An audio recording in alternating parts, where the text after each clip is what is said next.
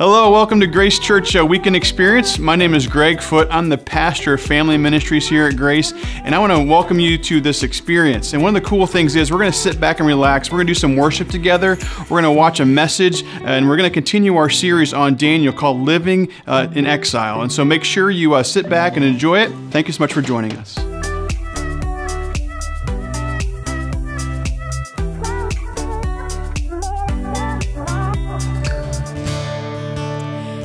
Everybody, welcome to Grace. We're so glad that you're joining us for our online weekend experience. Let's sing together.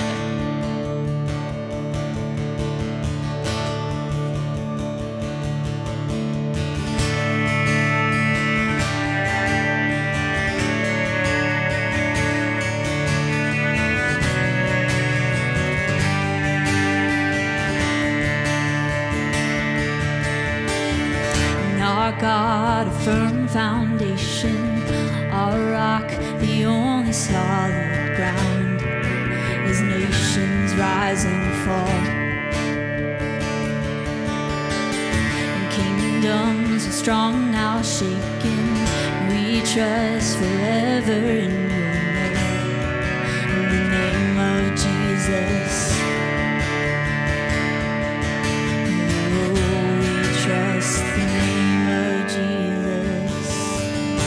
You are the only King forever. Almighty God, we lift you higher. You are the only King forever, forevermore. You are victorious. You are the only King forever. Almighty God, we lift you higher. You are the only King forever, forevermore. You are victorious.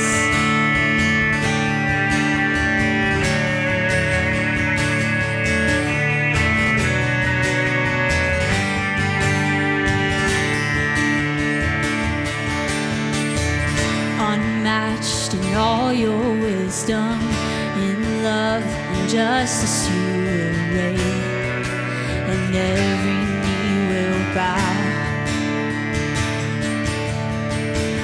We bring our expectations, our hope is anchored in your name, in the name of Jesus. Oh, we trust the name of Jesus. You are the only King forever. Almighty God, we lift you higher. You are the only King forever, forevermore. You are victorious. You are the only King forever. Almighty God.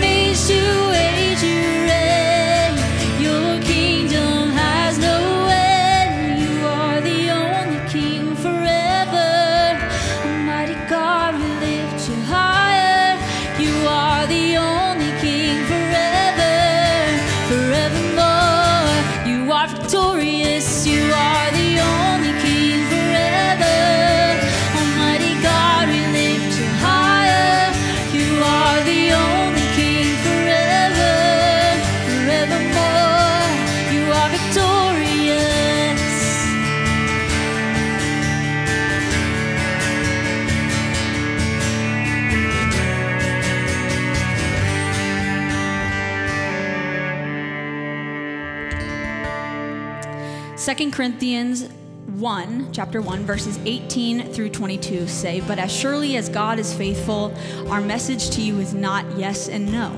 For the Son of God, Jesus Christ, who is preached among you by us, by me and Silas and Timothy, was not yes and no, but in him has always been yes.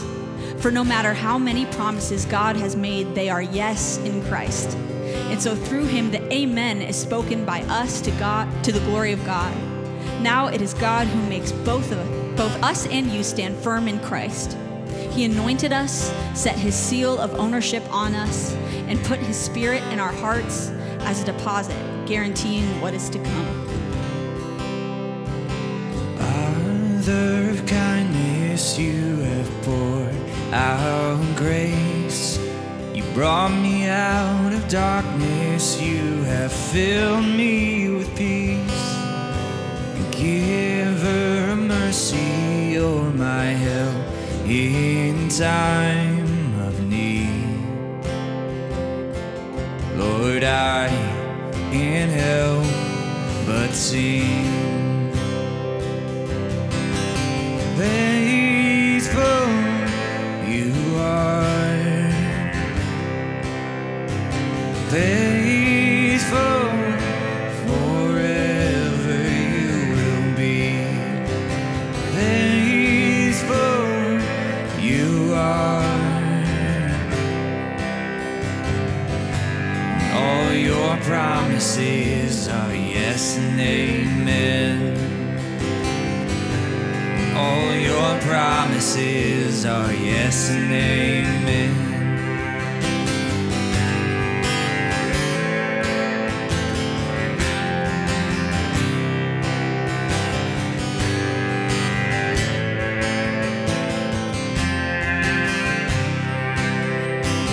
Beautiful Savior, you have brought me near. You pulled me from the ashes, you have broken every curse. Blessed Redeemer, you have set this captive free. Lord, I can't help but sing. Faithful you are, faithful forever you will be.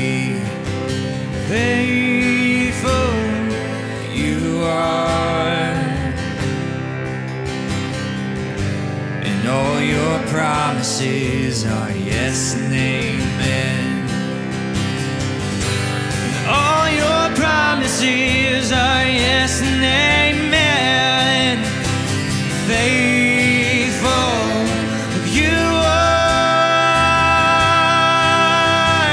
faithful forever you will be. Faithful you are. All your promises are yes and amen. All your promises are yes and amen.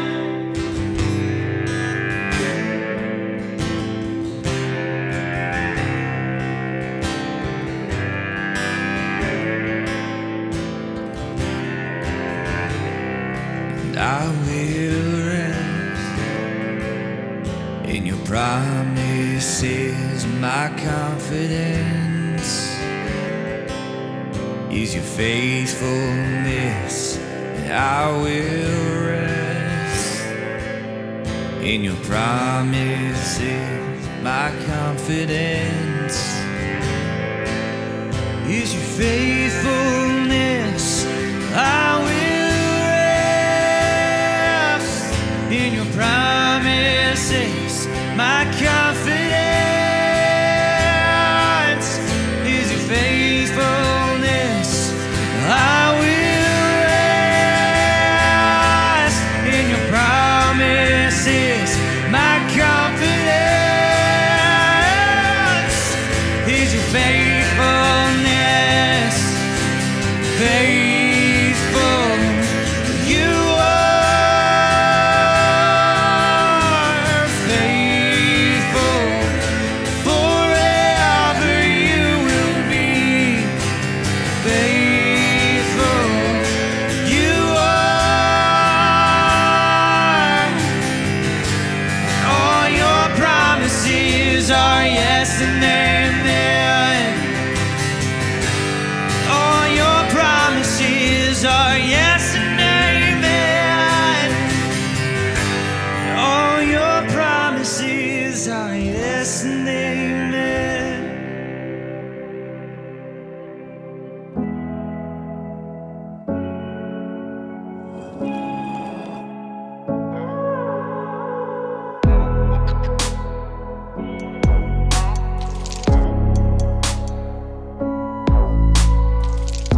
Well, guys, hello. My name is Aiden, one of the pastors here at Grace. I'm glad that you guys are with us online. And so if you are here and you're part of the Grace family, we miss seeing you, but glad that we can connect in this unique way during these unique times. And if you are someone who's maybe newer to Grace or Grace Online, we're glad that you're here. We hope that this is just in a unique way that these online services feel at home. You know, I hope it feels like home while you're at home. We're in this series called Living in Exile. And that idea of exile is not like a word that we use all the time. I think Taylor Swift has a new song that has that in the title, but it's not a term that we use often, right? But it's this idea of someone who is forced away from their home, who has to leave their home, usually by force to another country for a prolonged amount of time, right? I think the most clear example of this that we see in cartoon history is the lion Simba. Right, like in Lion King, Simba is exiled from his home, right? Like he is heir to the throne. He has this royal identity, yet his uncle kind of outcasts him, kind of sends him away as an exile to like a very colorful jungle with a couple rodents that eat a lot of bugs, right? And so he kind of lives away from his home in exile, right? And that is the story of Daniel. As we go through this series of Living in Exile, we're looking at the story of Daniel and his three friends as they live as exiles, but how as they live as exiles, they're faithful to the Lord in this foreign nation that they're in, which is opposed to God, Babylon, right? It's this historical kingdom that is opposed to God, where Daniel and his friends find himself, right? That Babylon was a historical place, but it also becomes this kind of prototype, this kind of metaphor through scripture of a culture that's opposed to God. We see this at the Tower of Babel, right? In Genesis, right? Go check it out. We kind of see these people are opposed to God, right? But what scripture shows us is that as believers, if you are listening, you're a follower of Jesus living in America in 2020, you also are in exile. We see that in the book of 1 Peter. We see that through scripture. A guy named John Piper, we'll throw this on the screen, he kind of pulls together a lot of different references in the New Testament to the church about how we see ourselves. He says this, in a profound sense, this world is not our home. When we are away from our bodies, we will be at home with the Lord. We are exiles, and we are strangers here. The fact that we are exiles on earth does not mean that we don't care about what becomes of culture. However, it does mean that we exert our influence as very happy, broken-hearted outsiders. We are exiles. Our citizenship is in heaven, and from it we await a Savior, the Lord Jesus Christ. Here we have no lasting city, but we seek a city that is to come. That tension that Daniel lived in, that as they live in Babylon, as they're following the ways of the Lord, is the same tension that we live in, right? How do we live in this modern culture? How do we live in the world that we live in, yet stay faithful to what God has called us to without conforming or compromising, right? Living in the tension is hard. Like you can think of times that we've all in one way or another had to live in some kind of a tension or experience these tensions, right? When I was in high school, I've always been a cautious bad driver. Like I drive today like a 15-year-old who just got their temps. Like I'm not a good driver, right? My friends who drive with me will say that. I'm always like trying not to hit mailboxes. I live a mile from where I work, and so I don't drive very much. I haven't been on the highway in years. That's not true.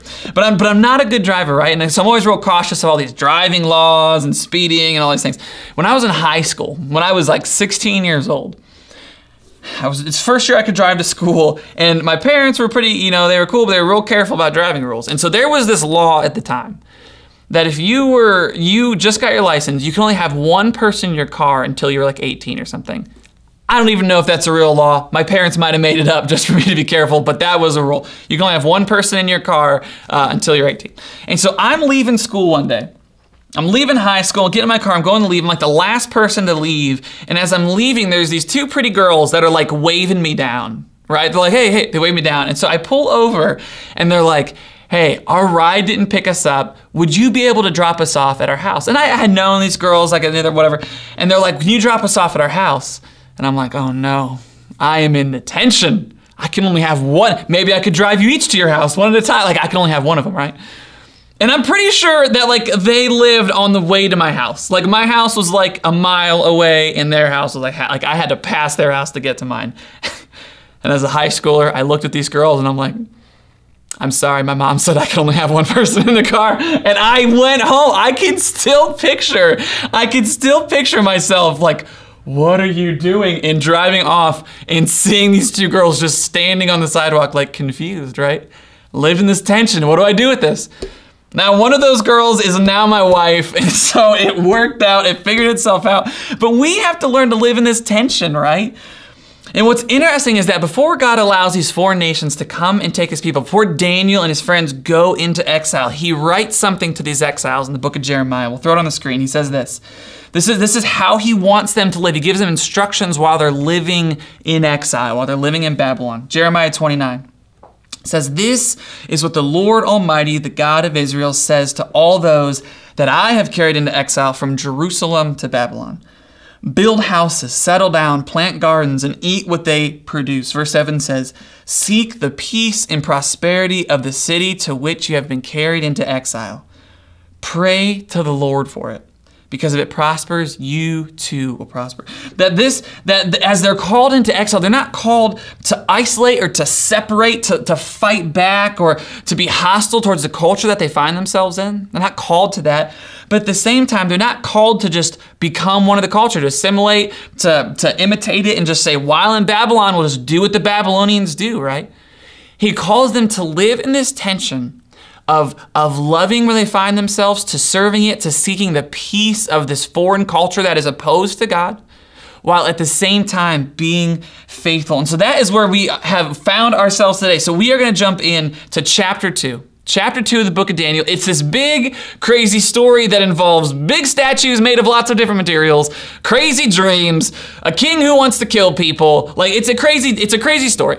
If you're not familiar with the Old Testament, you see old names, you see these old countries, and it can be easy to zone out. I encourage you to stick with me in this crazy story today, all right? Chapter 2, if you have a Bible with you, I would encourage you to read along through it. It's gonna be easier if you track that way. If you got your phone in your hand, Bible app, open that and we'll jump into this today. Last week, Pastor Dan, he does a good job. I'm thinking of hiring him someday, work for me. He opened us up in chapter 1 and kind of painted the picture that these guys, these exiles at one time lived in Judah, southern kingdom of Israel. Babylon comes in. God allows them, because the people of God constantly turn their backs. He allows these foreign nations to come and take them into exile. And so we find Daniel and his friends. These were smart, young, 15-year-old guys who find themselves in the hands of a foreign captor, right? And they find themselves in the courts of this king because they stole the most wise, smart, good-looking guys they could. And what they want to do is they want to indoctrinate them into the ways of Babylon, right? And so we see in chapter 1, these guys are kind of going through this process of becoming Babylonians, right? New names, new clothes. And what they're trying to do is get them to do what the Babylonians do. But we see that Daniel and his friends don't compromise. They don't defile themselves while they're put to the test. They peacefully resist to defile themselves, and they end up being promoted in this kingdom, right? Promoted to a pretty high place within the king's court. So we find ourselves then in chapter 2. We are going to jump into this. Are you with me? We'll put it on the TV. Ride with me here as we go through this crazy story. Chapter 2. This is Nebuchadnezzar, king of Babylon. We'll call him Nebi. This is a dream he has. It says, in the second year of his reign, Nebuchadnezzar had dreams. His mind was troubled and he could not sleep. So the king summoned the magicians, enchanters, sorcerers, astrologers to tell him what he had dreamed.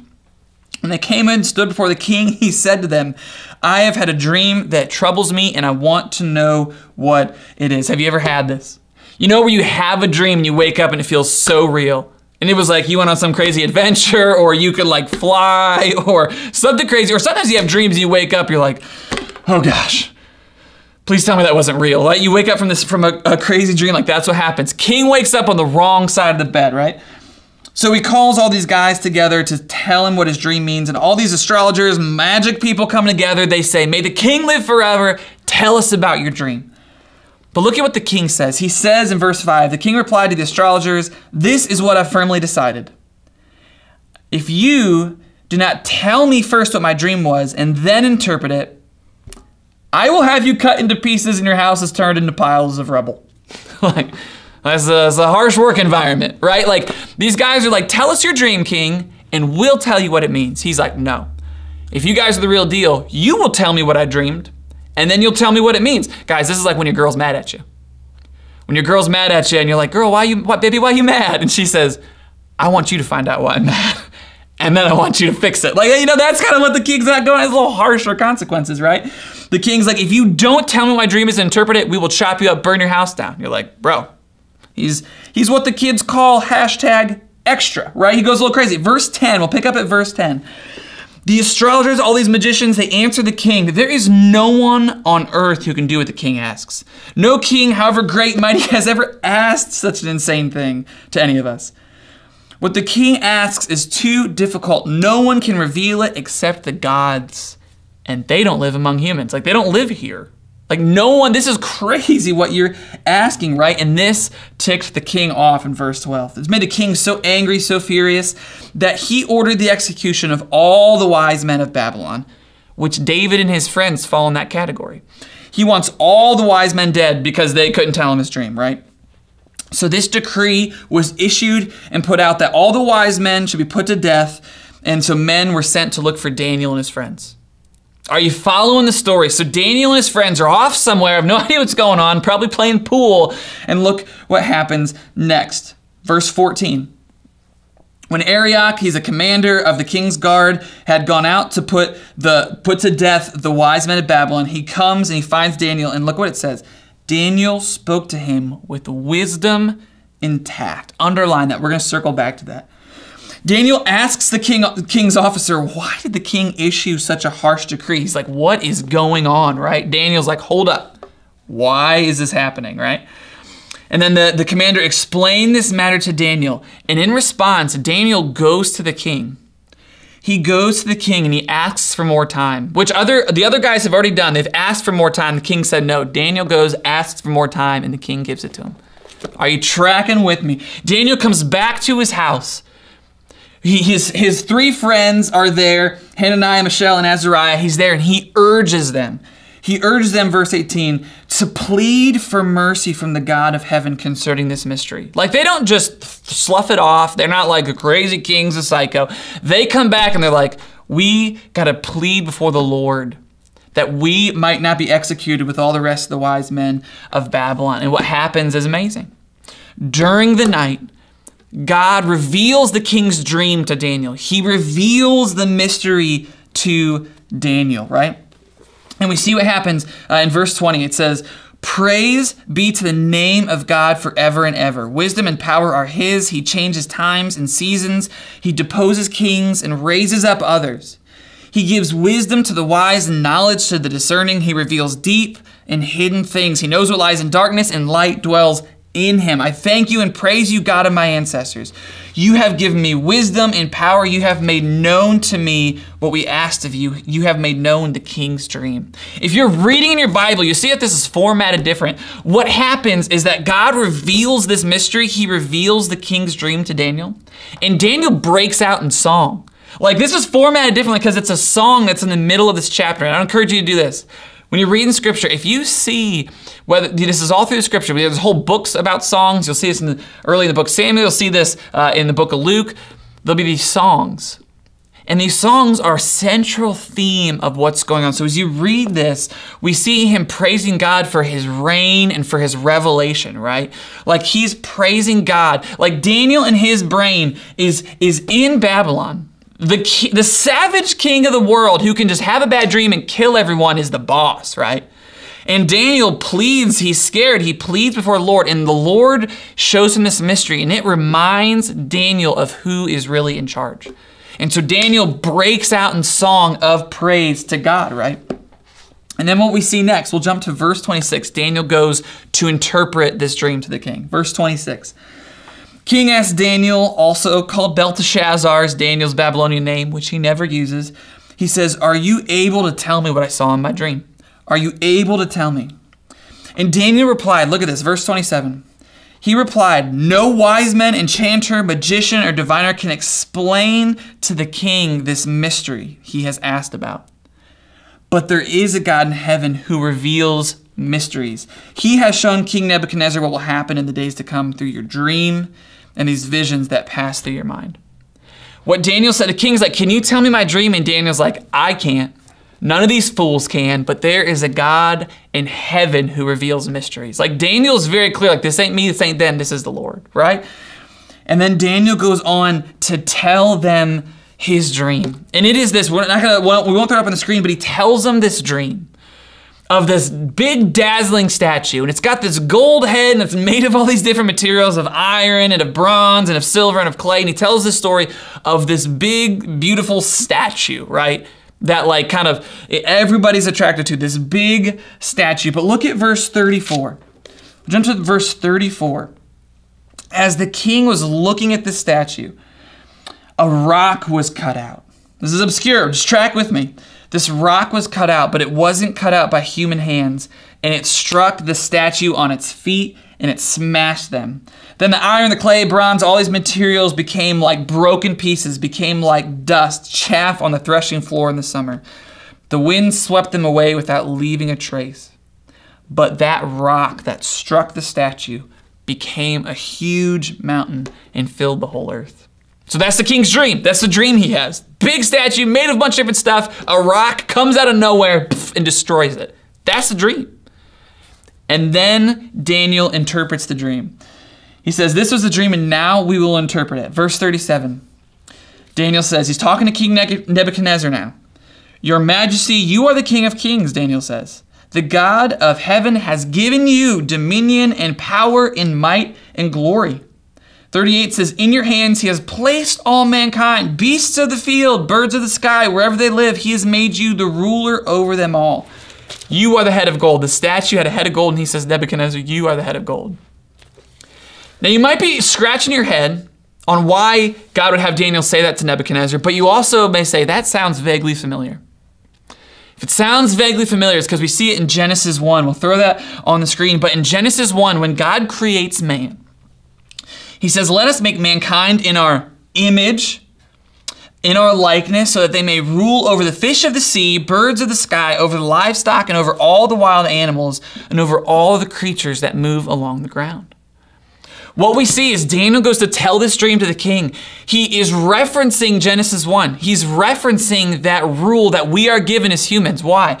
Because the story of Scripture, the beginning of the story in Genesis, is that God creates mankind in his image, that we are made to rule and reign over creation alongside God, that we are called to have dominion over the earth and to help it to flourish, right? But what do we see in Genesis 1? That in our pride and our arrogance, we turned our back on God and we want to do things our way. And that becomes this pattern throughout Scripture of humans grasping power for ourselves, turning our back. We see this with the kingdom of Israel. This is why they're exiled. They turn their backs on God. They can do it themselves, and it always rolls downhill and does not go well. As Daniel starts to interpret this dream, he starts with that. He says, King, God has given you dominion and power over all these things. He wants you to rule and to flourish the earth. But we know that this king wakes up grumpy, wants to kill people, wants absolute power, and we see what happens. And so he goes on to interpret this dream. And in this dream, it's obscure that all these different materials, the bronze and the silver and the iron and the clay, they all represent these different kingdoms. Traditionally, it's believed that these kingdoms represent Babylon, Persia, Greece, Rome. That's what the kind of traditional belief is. There's some different disagreement. Doesn't matter. That's what we call the weeds. The point is that all these kingdoms in his dream, one after one, rise and fall, rise and fall, rise and fall, until we get to verse 44. And verse 44 says this, in the time of all those kings, the God of heaven will set up a kingdom that will never be destroyed, nor will it be left to another people. It will crush all those kingdoms and it will bring to an end, but it itself will endure forever. That is the meaning of that rock cut out of the mountain, not by human hands, a rock that broke all these materials to pieces. He says, that's a dream. That's the dream. This rock that's going to crush the statue and make it nothing is this kingdom that God is going to set up that will endure forever. So Daniel tells the king this dream, and the king responds. He falls down on his face. He gives Daniel gifts, and he raises Daniel and his friends to even a higher position within the government. It's a crazy story. It's a good story, right? Like, I was going to make that like a film, right? That was great. What What in the world does that story have to do with you and me as exiles today, 2020 in America? Like, what is this dream of statues and mad kings and weird names and gold and bronze? What does it have to do with us? There's just a couple things I want to take a look at.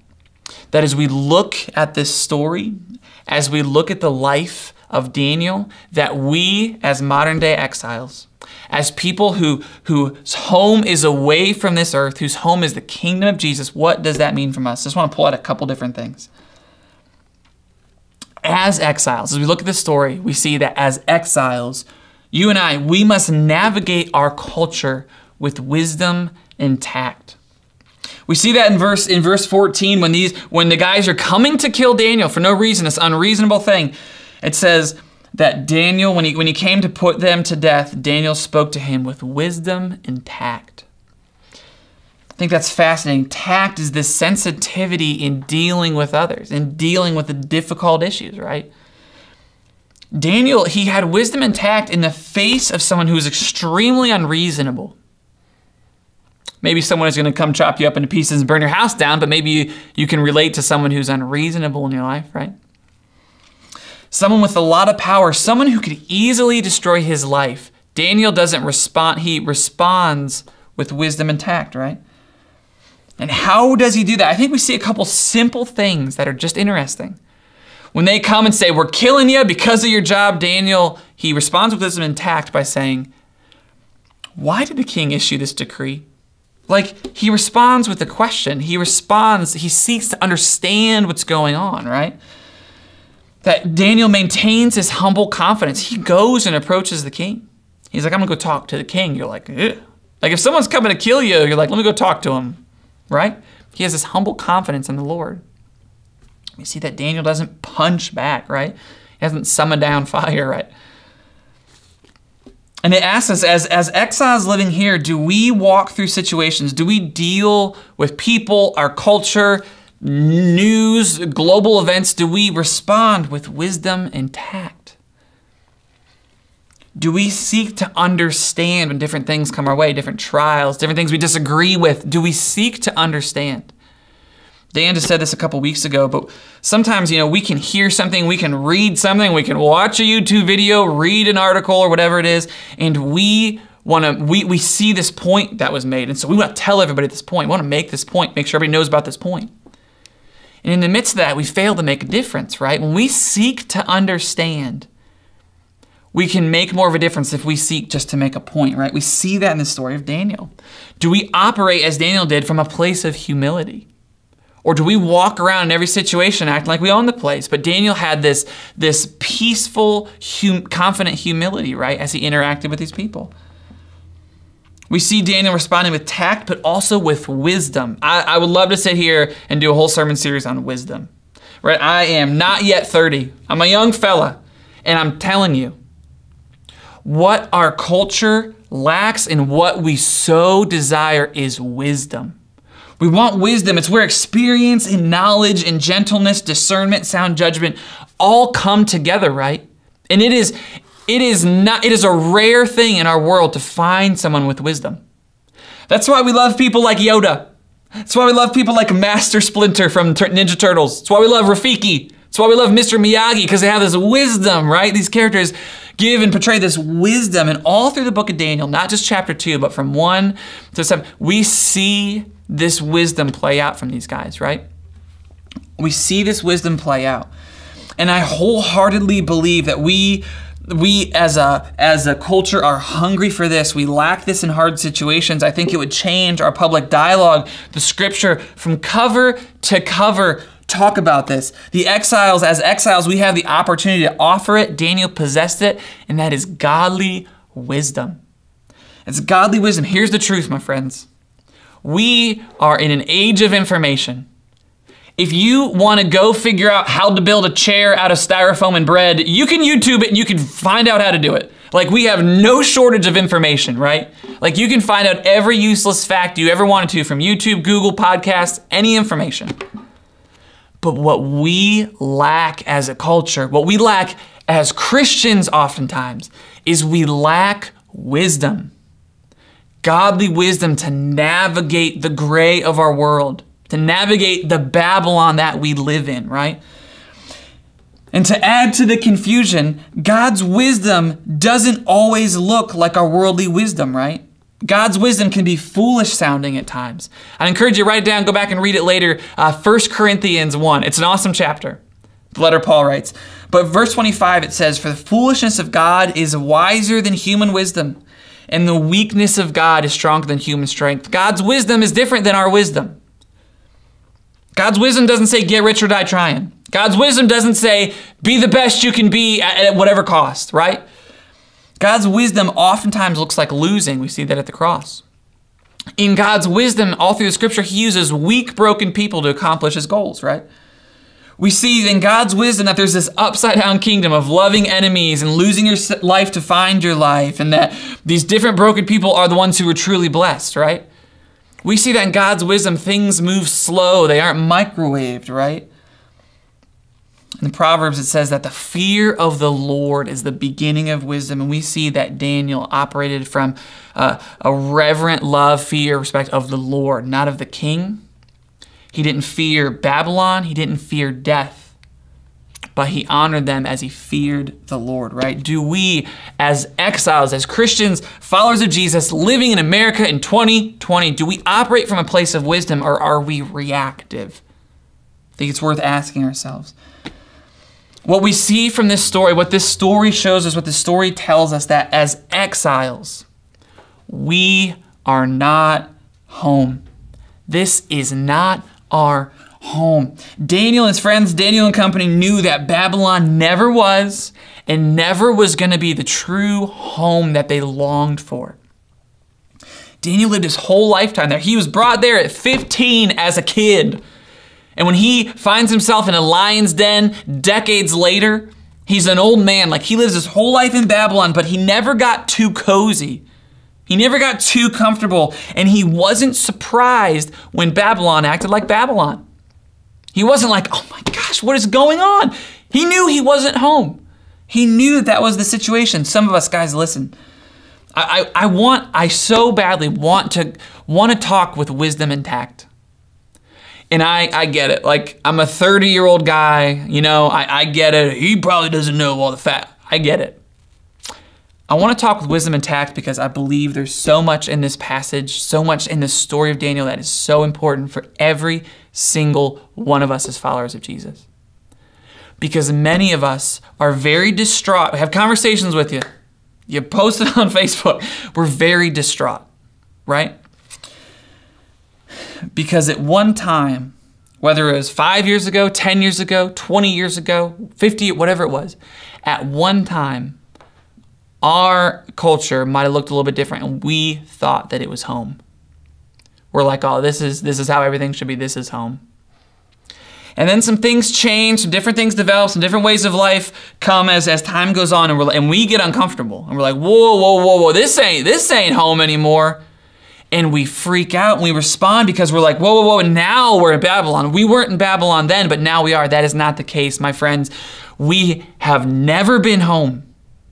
It wasn't home 50 years ago, and it's not going to be home in 50 years. We are in Babylon. We live in a culture that's opposed to the way of God, right? And if we're honest with ourselves, if Babylon, if this world was our home, somewhere along the line, we have compromised. Somewhere along the line we've compromised, whether it's out in the open or hidden in secret, somewhere we compromise if we think that this was our home, right? And the truth is, we aren't called to make Babylon, make this world our true home. It's not what we're called to do. We're called to seek its peace. We're called to serve and love the culture as exiles, right? But sometimes I'm scared that, myself included, that we fall in love with this world and we will fight tooth and nail, post tooth and nail to make this world our forever home. And it's not, and it never will be, and it wasn't. Some of us are distraught because living in the tension is just hard. It's just hard, right? And what ends up happening, and this is what happened with a lot of the people in Israel, is they just became part of the culture. They just became part of Babylon. They told themselves, you know what? God's kingdom, God's ways, and the ways of Babylon, they're really not that different. So they compromise, they shift until the two look like the same thing in our minds, right? See that maybe in our culture we tell ourselves, like, you know what, our culture, the things that we want, the norms, what we're shooting for, and what Jesus calls us to are kind of the same thing. And so we compromise, right? We try to be the most cool, hip, socially acceptable exiles we can be, right? And in the process, we turn into the culture that we are surrounded by. We eat the meat, we bow to the statue, and whether it's out of fear, doubt, or boredom, we give up our practices and we just do what the Babylonians do. And I ask myself, like, how does that happen? Because we all experience that, right? Like, I'm preaching with you this morning. How does that happen?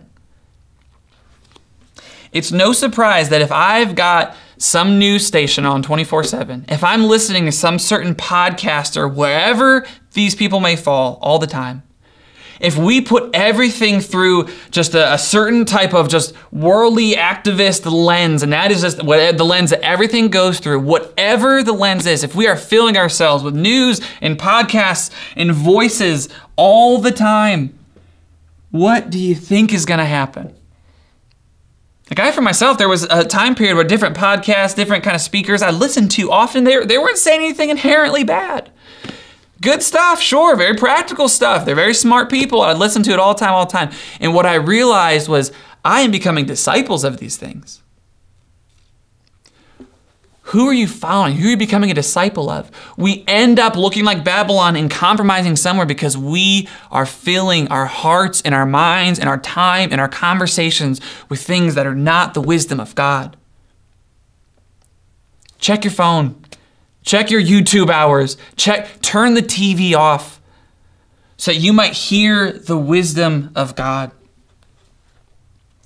For some of us, we live in this world where we want peace, we want love, we want acceptance. We want all the benefits of a true home with the true king, yet we want it on Babylon's terms. And what a guy named Mark Sayer says is that we want the kingdom without the king. We want all the benefits of Jesus, but we don't want Jesus. We want all the things that he brings, truth and peace and love and identity, but we don't want him to do it. We just want the benefits. We want the kingdom without the king, right?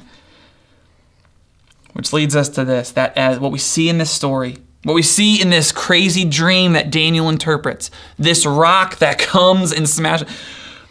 As exiles, we don't believe in earthly kings, we believe in the kingdom. Stole that from Chance the Rapper lyric. But we don't believe in earthly kings. We believe in the kingdom. Psalm 146 says this, "Don't put your trust in princes and human beings who cannot save. When their spirit departs, they return to the ground. On that day, they become nothing. But blessed are those whose help and hope is in the Lord their God," right? Don't put your trust in people on TV and people on blog. Don't put your trust in these humanly people. They fail. This whole dream that Daniel interprets and gives this world power king is that all these kingdoms are going to come and fall. And this rock, this kingdom of God that will endure forever is going to smash all them. Look back at verse 44. We'll throw it up here on the screen. Verse 44. This is Daniel's interpretation of the dream. He says, "In the time of these kings, the God of heaven will set up a kingdom that will never be destroyed, nor will it be left to another people. It will crush all those kingdoms and it will bring them to an end, but it itself will endure forever." We hear about this kingdom later on in Scripture. We hear about this kingdom in the book of Luke, when an angel comes and talks to a teenage girl and says, "Don't be afraid, for you have found favor with God. You will conceive and give birth to a son. You should call him Jesus. He will be great, Son of the Most High. The Lord God will give him the throne of David, and he will reign over Jacob's descendants forever, and his kingdom will never end." Guys, this is where the power of the story, the power of this dream, this obscure dream, this is where this all comes together, where God's reign, his wisdom, his revelation, our response as exiles all come together. What we see in this big story of the Scripture. That this rock in this dream that was cut out by human hands that comes and demolishes all other kingdoms is the kingdom of Jesus. Jesus is that rock. He is the cornerstone of our faith. He is the foundation of our salvation. He is the rock in the desert that was split and poured out for his people. Exodus 17, 1 Corinthians 10, go read it. Jesus is this rock. There's a point in the New Testament, in the book of Luke, where Jesus is kind of going back and forth with the Pharisees. They're getting ticked at him, and he references Daniel. He says, everyone who falls on the stone will be broken to pieces. Anyone who falls on it will be crushed. And Jesus is talking about himself and his kingdom. This dream Daniel interprets is a picture of Jesus, this rock that destroys all kingdoms and lasts forever. The kingdom of Jesus has begun. It will be actualized in eternity, but it is not a future thing. The kingdom of Jesus is a right now thing. John the Baptist was preparing the way in the wilderness as Jesus came, and he said, the kingdom of heaven is at hand. It has come near. It has started, right?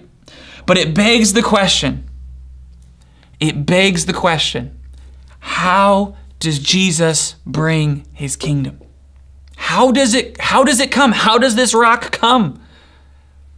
Because listen, if you are someone at the time of Jesus and your people were brought into exile hundreds of years ago, and you have been living under the thumb of kingdom after dictator after dictator, and you've been living in this situation, oppressed and deprived of your homeland, and this rock is going to come, this king is going to come, you're like, I got some ideas of how he can come. You may be a Christian today, you're like, I got some ideas of how we should do this situation. How does he bring his kingdom? Colossians 2. Having disarmed the powers and authorities, he made a public spectacle of them. How? Triumphing over them by the cross. Jesus is the rock that comes and destroys all these kingdoms of earth, all these literal and metaphorical Babylons, but he doesn't do it how we think he should do it. He wears a crown, but it's a crown of thorns. That he wears this royal robe, but it's thrown on him in jest. They're making fun of him as they cover him in this robe. He's lifted up before his people, but it's not on a throne. It's on a cross to die and give his life for his people. That is how his kingdom comes. It's not what we wanted. It's not what we expected. But listen, God's wisdom doesn't always look like our wisdom, does it? God's wisdom looks different. Babylon comes with the sword, but Jesus comes with the cross. Babylon shows its power by taking life. Jesus shows his power by laying down his life. Babylon builds big statues to flex their authority, yet Jesus heals the sick and broken to show his authority. Babylon is full of itself. Jesus emptied himself. Babylon comes with force, but Jesus comes with an invitation. What kingdom are you a citizen of?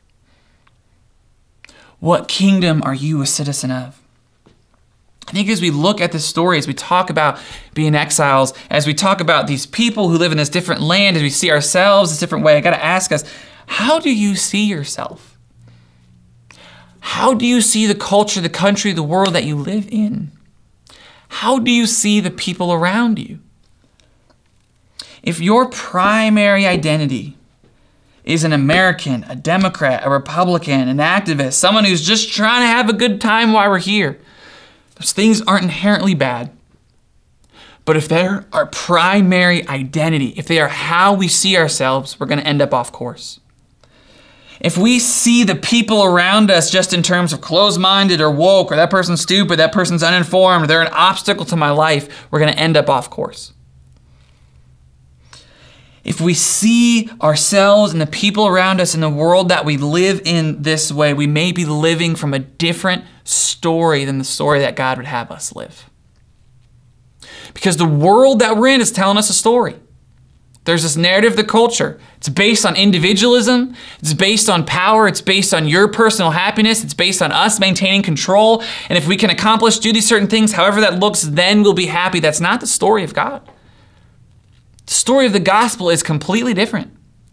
That from cover to cover, God has created all things. He's created us to have relationship with him. We broke that, we destroyed that, and we see his story of redemption and salvation, his wisdom playing out in unlikely ways. We see God showing up as a man, Jesus, God Emmanuel, under one of these kingdoms, under Roman rule, living in the tension, laying his life down, being killed by the authorities, the religious authorities, the kingdom authorities, dies, raises again, calls his people to live in this kingdom that he is bringing.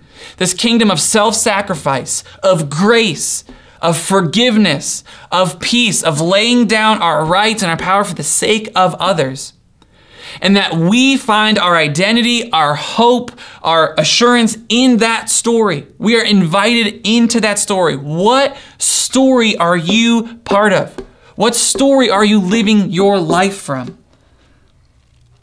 Because when we see ourselves as exiles here, in Jesus' kingdom as our home, we will live differently. My friends, we have to see our world, see ourselves differently. We have to see ourselves. If you are a follower of Jesus, we've got to put on a different lens. We cannot keep having conversations, Babylon conversations, reducing everything down to parties or certain cultural systems. We have to see things different. When I was a kid, you would get a cereal box, and inside that cereal box would be these glasses, 3D glasses, a blue lens and a red lens. And you'd put them on, they were wonky, and on the back of that box was a picture. And sure, the picture, if you put the glasses on, you could see some things clear. You could see some things pop, you could see these different things with these glasses on. Sure, it was like, all right, I see it. But if I wore those glasses to drive and to go to work and to preach and to play with my kid, if I wore these glasses and saw everything through these glasses, everything will be discolored, it'll be distorted, it won't look right. We have to take off our cultural lenses. We have to take out these lenses that put everything into red or blue, that put everything into these different cultural stereotypes, and we have to see this bigger picture. This rock that comes from far away.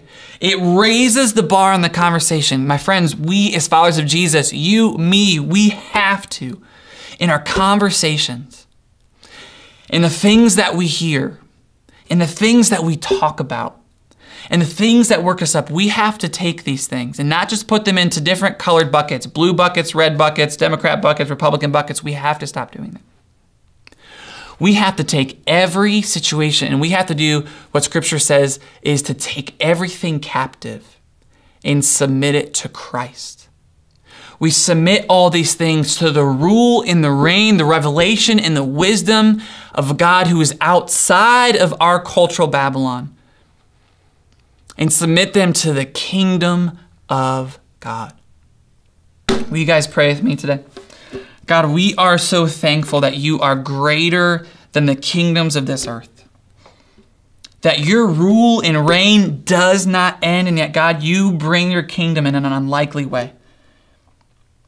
That you come to us with an invitation, and you call us to go forth with that invitation.